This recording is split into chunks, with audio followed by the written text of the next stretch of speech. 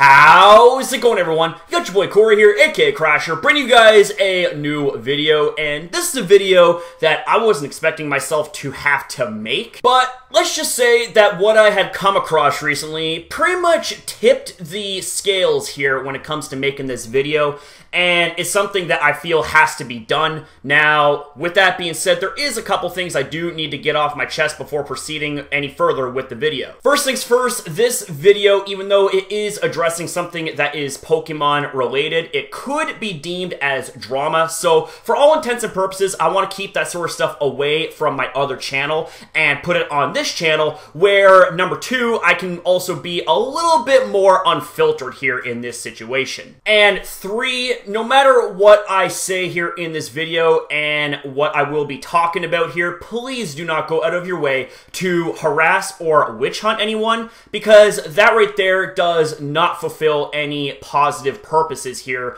regardless of what the situation is. Now, with that being said and out of the way, let's go ahead and let's proceed here with the video. And in all honesty, ladies and gentlemen, I cannot believe that this whole video is from one single tweet. We're not talking about this tweet right here, but I will go ahead and give it some light, because this right here, in all honesty, sums up my thoughts wholeheartedly about this down here, which we'll get into in just a moment. This person says, "Fuck off. You people can't read, can you? This is about a hurricane and people are suffering or dying. Would it kill you for once to shut up?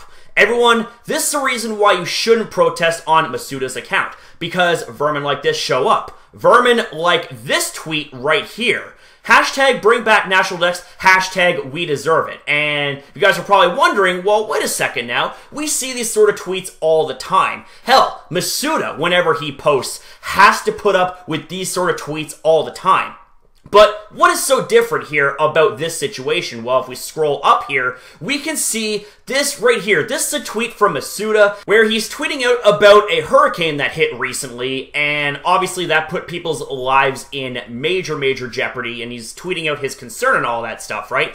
And you would think that, you know, people would be all for it, right? Well, not this person. He says, hashtag bring back National Dex, hashtag we deserve it. But the only thing that you deserve is the criticism and being ostracized for saying something so stupid at a complete inopportune time like this. And in all honesty, it's because of crap like this that people have disassociated themselves away from the Bring Back National Dex movement. I am all for the Bring Back National Dex movement, but there comes a time and place for everything, and this right here ain't it, Chief. This right here ain't it, and this right here just makes you look like a complete and utter clown. Now here's my thing, alright, is that I am all for the Bring Back National Dex, because here's the thing. Seeing Pokemon getting cut from Pokemon Sword and Shield absolutely suck. No word of a lie, it absolutely sucks. It crushed a lot of people, including myself, because there would be potential favorites from hundreds of thousands, if not millions of fans that could potentially not make the cut for Pokemon Sword and Shield.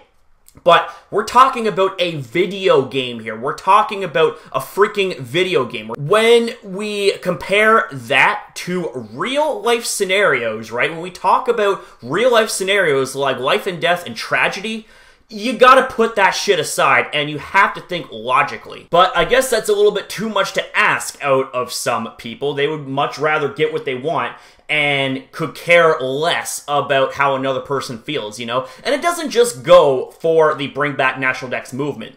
It goes for other movements too, you know what I'm saying? Like, every movement, you know, has some sort of principle behind it, you know? And even some of the best movements have their bad apples, have their toxic individuals that not only bring shame and tarnish the movement, but they also degrade and devalue what the movement truly is all about. And it's a damn shame, because you know what? Some of these movements have a lot of good-hearted, hard-working people in it. But you know what? Their work ends up going to waste when you have toxic individuals that go at it for all the wrong reasons, that go at it with malice, with evil designs, and for self-gain rather than for helping everyone within that movement be the best that they can be as well as making the movement achieve its purpose without harming anyone in the process. And in all honesty, the Bring Back National Dex movement, I am all for it. You know what I'm saying? I want to see every single Pokemon make its way to Pokemon Sword and Pokemon Shield, right?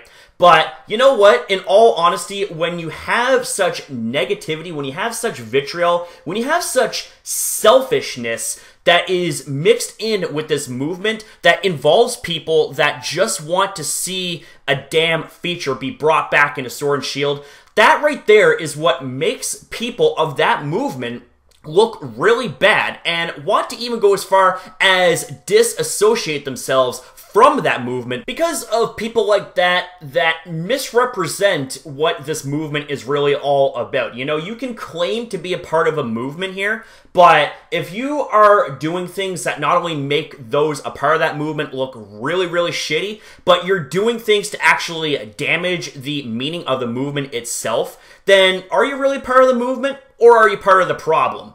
Methinks, for people like that, you're part of the problem. So ladies and gentlemen, that's pretty much going to be a wrap up here for this video. I just kind of needed to get a few things off my chest about this. You know, not just using that tweet as an example of the toxicity within the Bring Back National Dex movement, but also just kind of, you know, give everyone a bit of perspective here that not all people within this Bring Back National Dex movement are like people like that. You know what I'm saying? There are good people that just want to see better for Pokemon Sword and Shield, and that's it. You know what I'm saying? But there's a time and place for everything, and there's also the proper way to represent your opinion, you know what I'm saying? But when you say things like this in something that is completely irrelevant, such as, for example, the tweet that I showcased earlier with Junichi Masuda tweeting out his concern for the citizens that got hit with the hurricane, that there's a time and place for everything, and that ain't it. That is definitely not it. So, ladies and gentlemen,